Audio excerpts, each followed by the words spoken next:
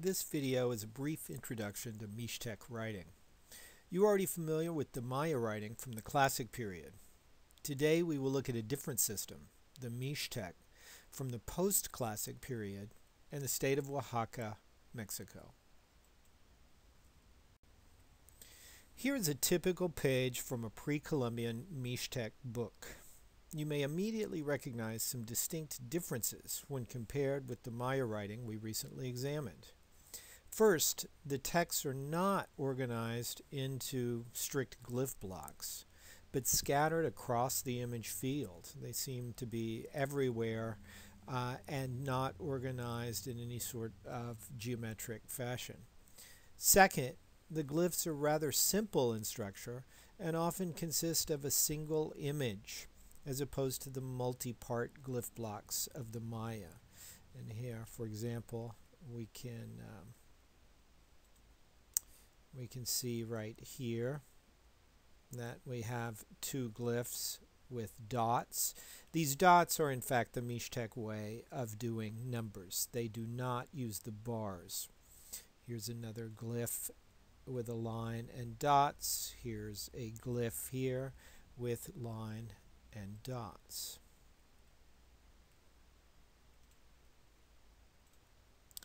The reason for these differences are fairly simple. The Mixtec writing system was employed mainly to indicate names and dates. Maya writing also spent much time on names and dates, but their dates could be enormously complex, as we saw, for example, in the initial series from Yaxchilan Stela. Witness the long counts that we saw throughout, in fact. And their names were also complicated. The Maya names were also complicated with titles and related glyphs, such as emblem glyphs. Here, with the Mixtec, we have one or two glyphs that immediately relate to people or places, as we will see. For example, the first passage from this section of the Mixtec book is found in the bottom right here.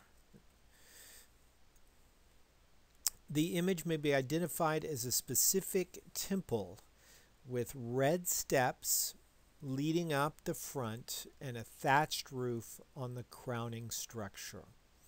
Inside this structure sits a large bundle of white and red, capped by a human head with a triangular red and white headdress right here. This has been convincingly read as the central temple of Tilantongo, which in Mixtec is called the place of the black and white frieze, much like, and here's the black and white frieze, much like the black and white frieze we see in the bottom register of the temple. Interestingly, the glyphs on either side of the temple here do not name the temple itself or its contents. Instead, on the left of the temple, there is an eagle head connected to 7 dots. 1, 2, 3, 4, 5, 6, 7. Correct. This is the day 7 eagle in the Mixtec version of the 260-day Mesoamerican calendar. On the right, the glyph is easily identified as a red and white flint blade. Here it is right here, enclosed in something that resembles the letter A with a rectangular box here. This A with box is the Mixtec way to indicate that we are dealing with a year name and not a day name. And while this may seem confusing, it's actually a fairly ingenious way of manipulating or using the Mesoamerican calendar. Every year begins on a particular day in the 260-day calendar. And that year then takes on that name as the name of the year. Okay? And we'll talk about that in just a minute. This glyph too has a number of dots directly attached to it by a thin black line right here. In this case there are 6 dots, which give the full date then, if we take both of these glyphs together, is the year 6 flint and day 7 eagle. So without becoming lost in the intricacies of the Mesoamerican calendar, naming the day with the year on which the day falls was a way for Mesoamericans to specify a day historically. It's as if we say April 30th, but then one wonders which April 30th. But if we say April 30th, 1992, we know the exact day we are talking about. Thus, year 6 Flint, day 7 Eagle, or actually, let's turn that around so it mirrors our structure. Day 7 Eagle, year 6 Flint, is closely analogous, if not identical, to April 30th, 1992. It's a way of specifying a particular day in history. Remember that the Maya long count was developed for exactly that same reason, to write history. Thus, the Mixtec, using a different permutation or a different combination. So before we go further with Mixtec writing, I would like to take a few moments to supplement your text with a description of Mixtec culture, the Mixtec people, and where they fit in larger Mesoamerican history. The Mixtec were not an enormous empire. They didn't build huge pyramids like those we have seen at Teotihuacan or in the great classic Maya cities. They were really a group linguistically united. It seems that everybody spoke Mixtec, but who were politically very fragmented in much the way that the Italian city-states during the early Renaissance were politically fragmented. Every valley, every set of valleys had a ruler who styled himself or herself in some cases as a king or queen and had connections with many elite families across then the Mixtec area of Oaxaca, which is right around here, and in fact moving to the coast. Now this is close to the area that in the classic period would have been ruled by Monte Alban. However, Monte Alban, like so many classic cities, like so many of the great ancient cities in Mesoamerica, collapsed during the Epiclassic period, towards the end of the Epiclassic period. And by the early Preclassic was as much a pilgrimage site as a functioning political center, although there were people still living there. And in fact, the Mixtec would in fact bury some of their rulers in the site of Monte Alban. That said, Monte Alban was not a Mixtec site during the Classic period. That was a Zapotec site, as you know, and the Zapotecs and the Mixtecs are the two large ethnic groups, the two large social groups in Oaxaca throughout the pre-Columbian period. So let us not mistake these wonderful books and the complexity and sophistication of their culture with a political power and might throughout Mesoamerica. These were people who in fact had decided to organize themselves in very interesting ways, in which the nobles all competed with one another and held fairly small areas in their power. The entire area of the western Mesoamerica, with all of their language groups and all of the interaction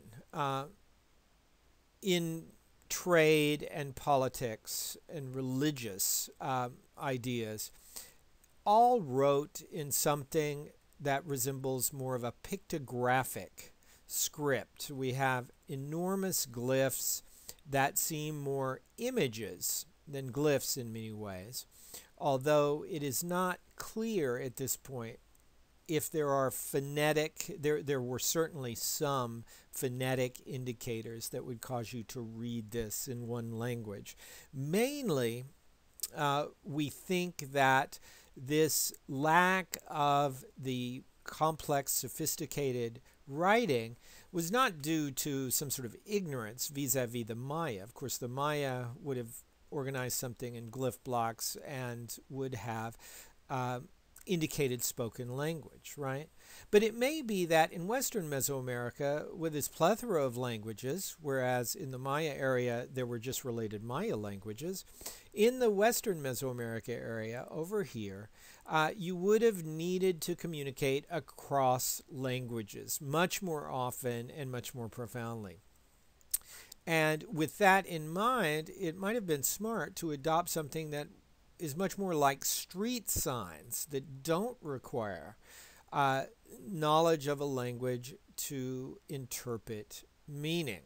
It might be, in fact, that the linguistic terrain, the distribution of languages, moved these people, like the Mixtec, to value more imagistic scripts, more things that really function a lot like our traffic signals do today. Now, in fact, the Mixtecs, and here's a much better map of that area of Mesoamerica that we're concerned with. The Mixtecs here had definite and close connections with the Tolteca Chichimeca just to the north, as you see in this map. Now, the Tolteca Chichimeca did not speak Mixtec, and they spoke a Nahuatl language. And yet the Mixtecs were intimately tied with them politically and in terms of trade and all sorts of other things, as well as with the Zapotecs. One sees towards the east and towards the bottom part of this map. Again, a language very different from Mixtec and not something that would have been easily translated across a written system that is really phonetic. Now, a word on the glyphs. We already established that the glyphs were mainly names and dates. There are some place names too and some other things going on, but in great majority, they are names and dates. But to make things more confusing, the Mixtec, like many other Mesoamerican peoples, named themselves after their birthday or their putative birthday, which is, of course, a date. And so one of the chief tasks of the initial scan of a Mixtec manuscript is to figure out which of the dates are really dates and which are the names of people, or really the birthdays of people and attached to people as their names. And I call up this slide to remind you how the 260-day calendar works. So for example, right now we are on the date 1 Rabbit. If I were born on that date as a Mixtec, I would also be named 1 Rabbit. So if the codices, if these Mixtec books are interested in following me and my story and history, then anytime something that happened on the day 1 Rabbit to me, and specifically on my birthday, they could put 1 Rabbit and it would mean both the date and my name. But if they want to communicate something that is not on the day 1 Rabbit, they're going to have to put me, 1 Rabbit. They're going to have to indicate somehow that I am me, probably by just placing 1 rabbit. And then they're going to have to put the date glyph near that scene as well, which may be, for example, the next day would be 2 water here. So going back to this slide, we see we have a year and day here, and then it's read Stepharodon style. So it's read up and then like a snake, back down like this and up like this from the bottom right. And you see that with these red dividing lines that actually push you into a particular reading order once you've started down on the bottom right. Now, the way then you can place this in history is you can construct a year almanac for yourself, and that's what I've done at the very top. For example, we have the day 6 Flint, correct, which is on the most left-hand column, the second row. What is the next year going to be? It's going to be 7 House and 8 Rabbit, and then 9 Reed is going to be the third year after that.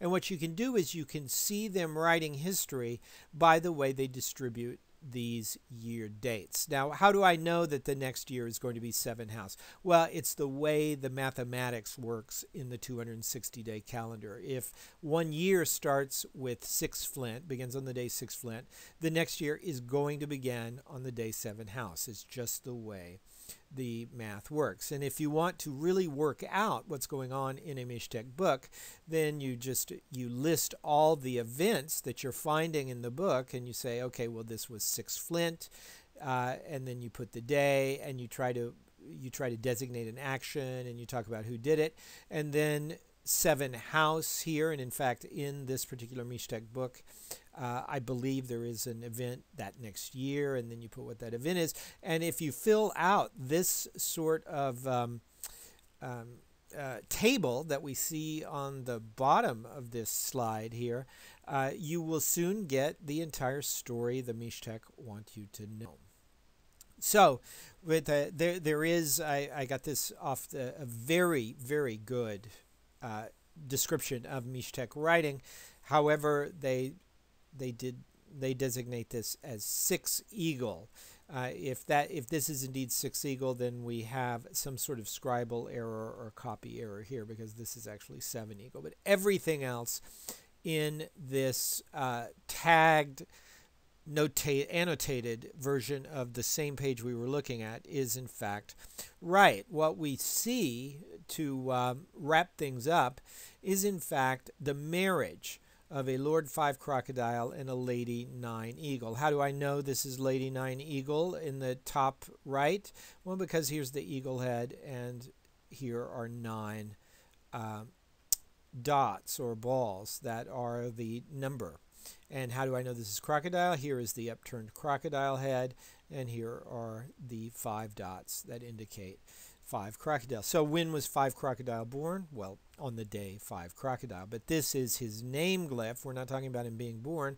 We're talking about him being married. And so what we have to assume is that this year and day is talking about him being married. And then immediately what Mixtec books often do is to show their progeny, to show the kids that they had. And so we have right here, we have this 12 earthquake. Here's his glyph there. Here's the year on which he's born. 1, 2, 3, 4, 5, 6, 7 House. And remember, I talked about the fact that there is the year 6 Flint, and immediately following is the year 7 House. Well, here we have the year 7 House, so Lord 12 earthquake, and he's nicknamed Bloody Jaguar Head here in the top right, just above him. Lord 12 earthquake was born the year following the marriage of his parents, and we can go on. And in fact, at the top left, a person who was born on this day 8 Deer is in fact, and I think this probably goes with this is a year date that's going to go with him. This person turns out to be the protagonist of an epic story. This Lord 8 Deer is one of the great rulers of the Mixtec in the 11th century, a person who is still being remembered and talked about hundreds of years after he ruled.